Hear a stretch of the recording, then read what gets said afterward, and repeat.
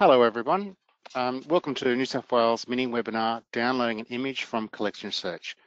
Now the plan today is simply to provide you with an option to use Collection Search to find images and then to download and name those images just like an archivist would.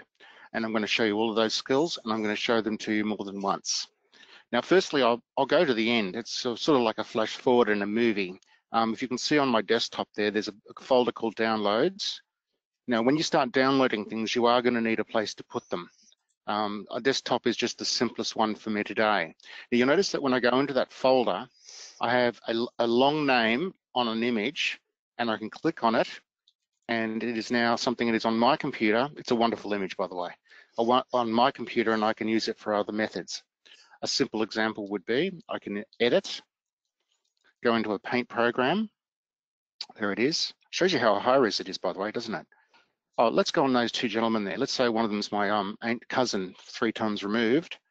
I can just crop them like so, bingo. And so now that's a new image from an old one. So it shows you that if you download an image, it provides you with options that you can use and has capabilities that I won't cover today because of the nature of the topic, but I'm highlighting that you have extra uses. One other thing I thought I would highlight in this flash forward bit of my talk is you can find things. Now there's only one thing in the folder, but let's say if I put George Street in this little box at the top right, it then highlights the images that have that term there, and so it makes it very easy to find them. So if you decide, and yes, it is addictive, if you decide to download a lot of images over time, you will need a way to find the ones you want. There is one extra thing I will do in this part of the webinar. You can go View, and then large icons, because that's another way you can use to just find the ones you're looking for. So enough of the flash forward. We're now going down to the nature of today's topic. So I'll go quickly to the website. Now I actually did a talk in the Manning River one year, and when I was looking at Manning River pictures, I thought they're the most beautiful things I've ever seen, and in black and white. So, and I'm still amazed at the Manning River's photogenic nature. So we're going there for today's talk. Now, when you just look for something like the Manning River or something else, you're going to have a mix of different sorts of records. So we are going to need to tweak the results. As you can see on the right-hand side, there's 1,139 items. So that is a lot of white noise. But if you look one level above, you can see in digitally available, there are 51 digital images. So for us as a topic today, we're only interested in the digital images. That's where we go. So now I've decided to take them in order. They're all very gorgeous, and we'll go to the first one. So I just click on the icon or the link that was there. This is the item page. You'll be using it for different sorts of things. Notice there, by the way, series link, original prints of photographs used in New South Wales trains. I just thought I'd get you to notice that. But anyway, so these would have been on the walls of trains. Even they recognise how photogenic the Manning River was.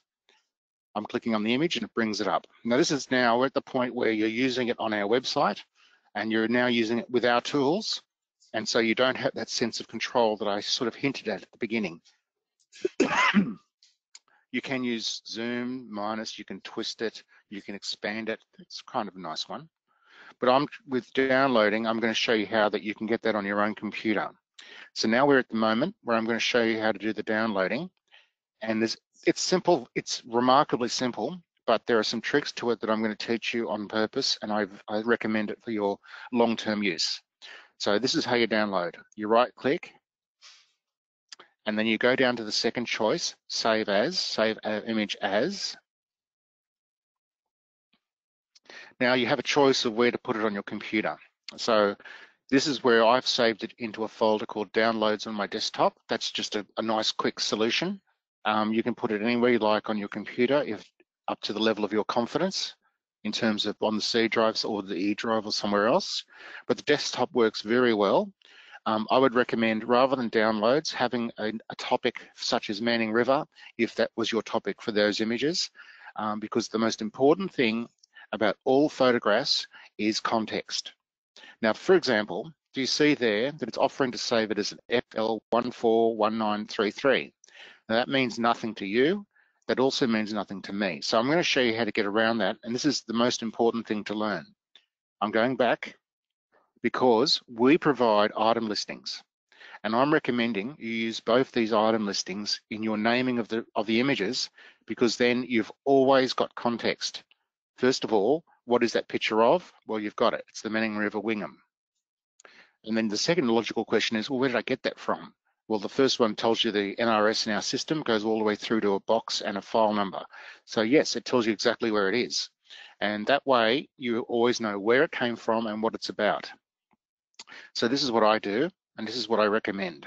I'm highlighting the first string, and you can go right click copy. I'm very fast with shortcuts. Control-C does the same thing.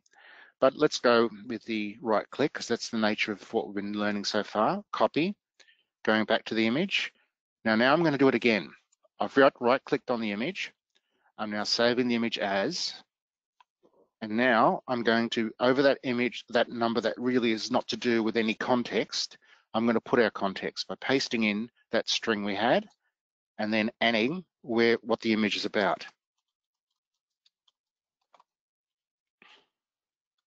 I recommend using our descriptions because they're very well thought through and they come from the record itself.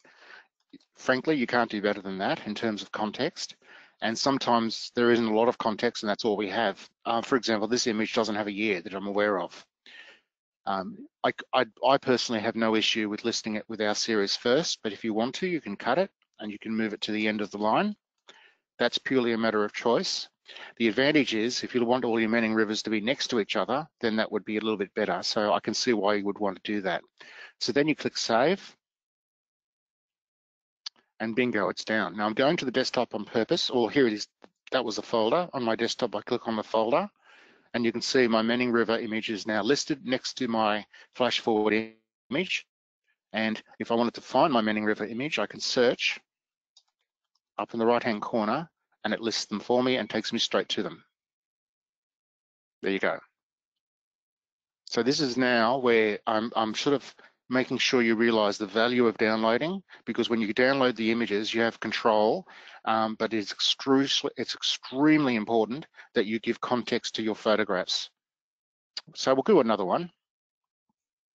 No reason to not, something I learned when I was a school teacher is you teach, you assess, and then you reteach. So we're now reteaching. I'm going to go to the second item.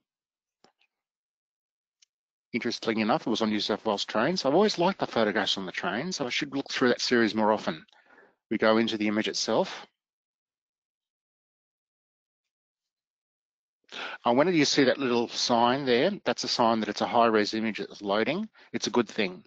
Occasionally they lock, and if they do, ring us, because we'd like to know that, because we can do something to fix it for you.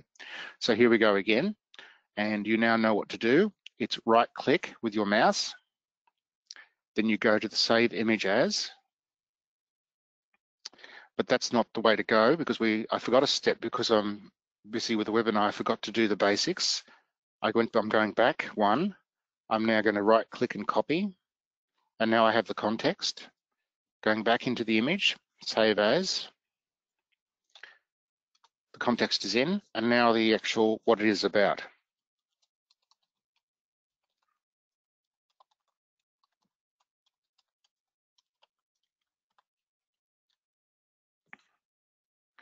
Now, because I decided, just for the sake of variety, giving you the option to put the NRS at the end, I'm doing it again, because it doesn't really matter how you organize your photographs, provided you stay consistent all the time.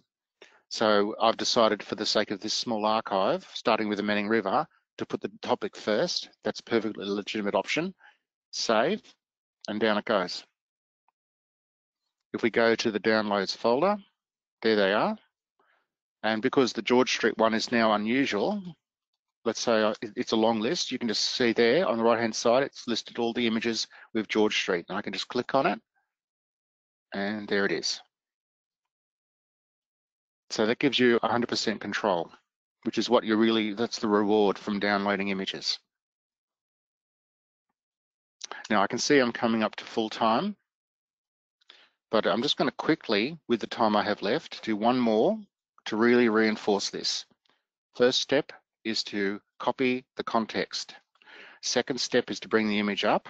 Oh, look at this one, lovely in widescreen. They look so good in widescreen. right click and save image as. Copy and paste this. I can do it with Control V, but I'll do it the slower way to make sure everyone learns one thing. You right click and paste. And then I'm at the start of the year line, I'm putting Manning River, comma, Wingham,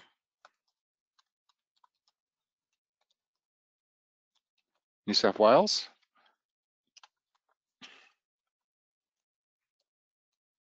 And that looks ready to go. So you see, it's quite simple. And the most important thing is to name your images correctly, because the worst thing you can do is download an image of a wonderful river and not be unaware of where it is in 5 years' time when you look at it again. I'm going to just highlight one issue that can come up with the namings. The actual naming of the Microsoft and of Windows, they do not like /, which a lot of our descriptors have. It will put the file as not valid.